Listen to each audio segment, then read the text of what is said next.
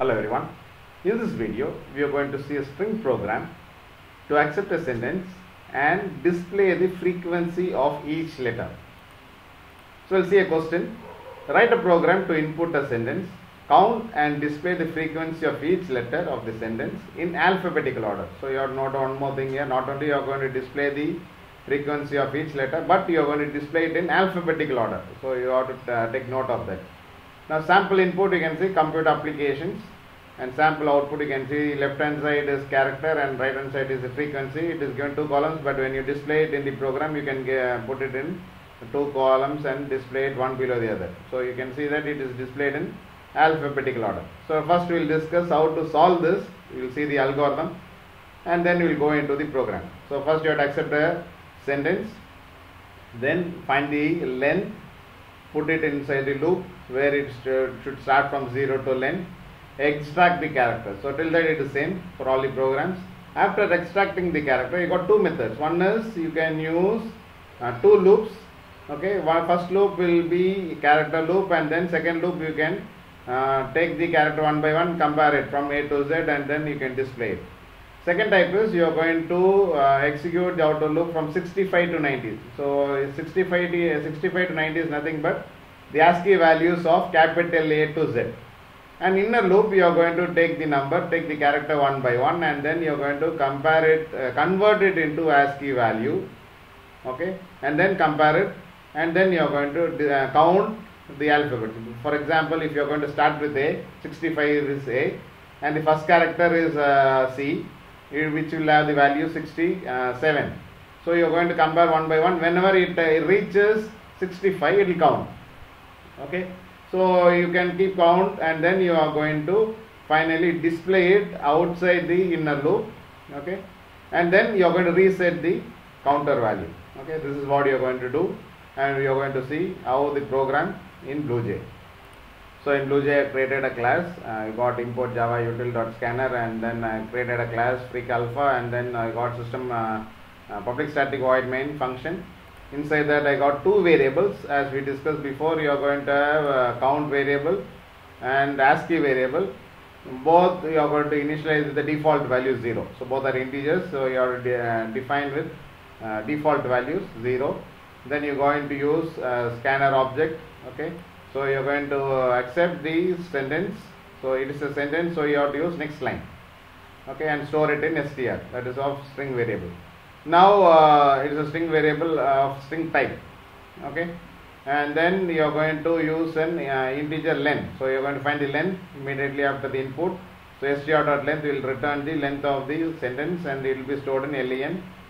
And then before you go into the loop, you are going to display the heading, because you need in tabular column, right? You got left hand side and right hand side will be frequency. So you need in two columns. So display the title before the loop itself, so that it won't be repeated again and again. It will be displayed only once. And now we are going to have an outer loop. So you are going to go for the second method, that is you are going to execute the loop from I equal to 65, I less than or equal to 90, and I plus plus. Here it will go on executing the loop from 65 to 90. So 65 is nothing but the ASCII value of A. So you are going to start with A, check how many number of A's available, count it, and then display. Okay. Now inside you got another loop where you are going to start from 0, go on till the length of the sentence every time. So 26 times you are going to do the same thing. Okay. So from you are going to check A first, check each and every character whether it is equal to A, count, and then display. Then you are going for B. Then you are going to go for C. So you are going to do for all the alphabets, and you are going to check all the characters in the sentence. So that's why you use the inner loop from j equal to 0, j less than len, and j plus plus. Now inside the inner loop you can see char ch equal to str dot char at j. Okay, so here it will extract the characters one by one from the 0th position till the len minus 1. Okay. Now immediately after taking the character out, you are going to convert this into an integer value. So suppose the first letter is C, computer application, first letter is C. Now CH has the value C, the capital C, which will be converted to integer So you will have the ASCII value 67 here. Okay. Now I value 65 and ASCII value 67. You are going to check whether it is equal. If it is not equal, you are going to continue with the next character. So you will go for O. Okay. So it goes on like that till the final character in the string. Okay. If suppose if anyway it finds A, that is 65, I value 65, ASCII value, whenever you go take one character from the string, when it reaches A, this ASCII equal to I becomes true. So once it becomes true, you are going to count. Okay, say I think in this example you can see 1A, that is application A will be there. So it will count once. After that, after the loop is completed, that means you already checked for A for all the characters. Okay, with all the characters in the sentence, you are going to go out of the inner loop. Check whether the count value is greater than 0. That means whether the character is available. If it is not available, not necessary to display it. If it is available, only you are going to display. Otherwise, you need to display all the 26 characters. It is not necessary.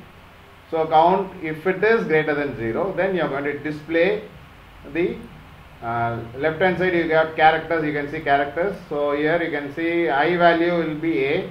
Okay. And then you are going to convert into the character, because I value 65, it has to be converted to character before displaying it. So it will become A. And right hand side you can see the count. Okay, you are going to count here and that value will be displayed here. Since you already have some value in count, you are going to reset that value every time, so that next time it enters, say second time I value becomes 66, that means it is B. You are going to check for B.